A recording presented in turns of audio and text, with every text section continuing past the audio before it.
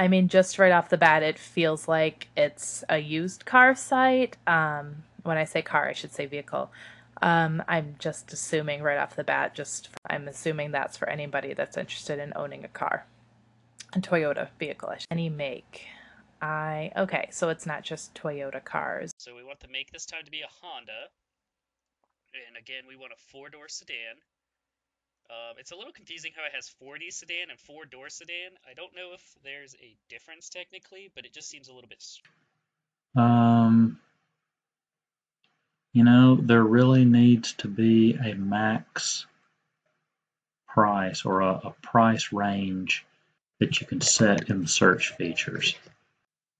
The payment is below $250 per month. Johnny, sure you're a nice guy, but go talk to somebody else. Loan amount. Am I going to put in the 13,447? Number not valid. Please check your entries. Okay, less down payment. I'm guessing that's 0. Trade-in 0. Term with payment options under $250 a month. Okay. I'll try 72 months. Interest rate 3.9. Calculate my monthly payment. Okay, number not valid. Maybe it's because I have that comma. Okay, so 0 down payment, 0 trade, and I'm gonna try again. Okay. Okay. Any year, any make, any model. Let's do that. And okay, so there are no vehicles that match your search criteria. I find that hard to believe because it said there were 691. Let's let's try 5,000 to 10,000. Says there's 3 and it shows 1.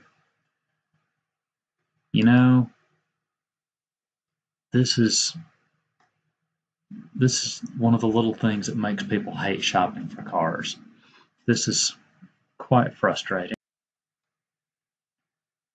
It was, well, not completely impossible, but close to it. And I can't find any.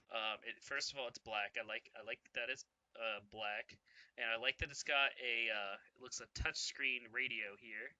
I like how detailed these pictures are. You can tell this is a very high resolution picture just by looking at it. So I really appreciate that. I like it.